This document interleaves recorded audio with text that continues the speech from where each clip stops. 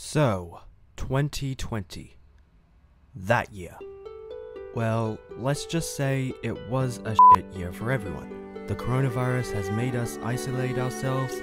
Studying became all online. I personally couldn't have the enjoyable experience of my study courses last year.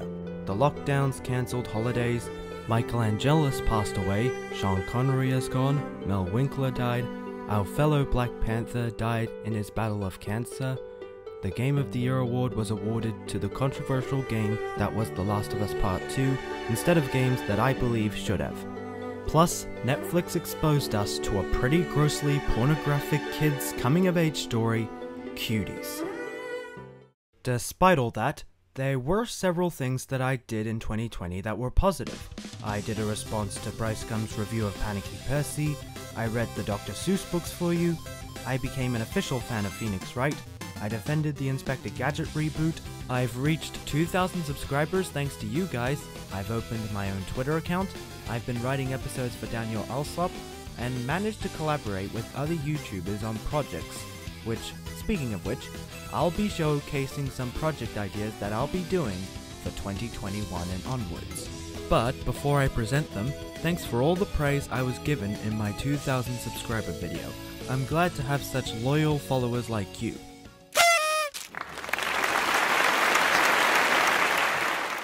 Now, without further ado, let's dive right in. For first, I'll be finalizing some unfinished projects from last year. 2. I'll continue production of crowd favorites like Ian the Ice Cube. Plus, there will be a few surprises along the way. 3. For those people who follow me on DeviantArt, I recently posted a rewrite of Big World Big Adventures. And what made me want to do this rewrite? 2 words. Trevor Davis.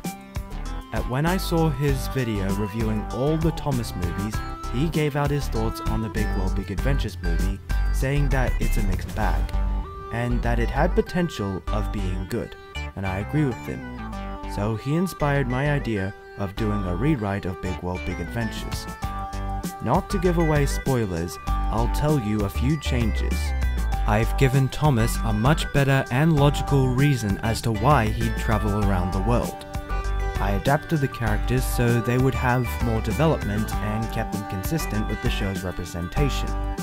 Now that I finished it, I will either have the rewrite be an audio drama, like my fanfic readings, or I can do the video with my drawings and do them similar to my Dr. Seuss readings that I did last year. What would you prefer? Let me know in the comments below. Go ahead and read my rewrite in the description below. 4. I'll also be working on this as a way of celebrating the 15th anniversary of Yo Gabba Gabba.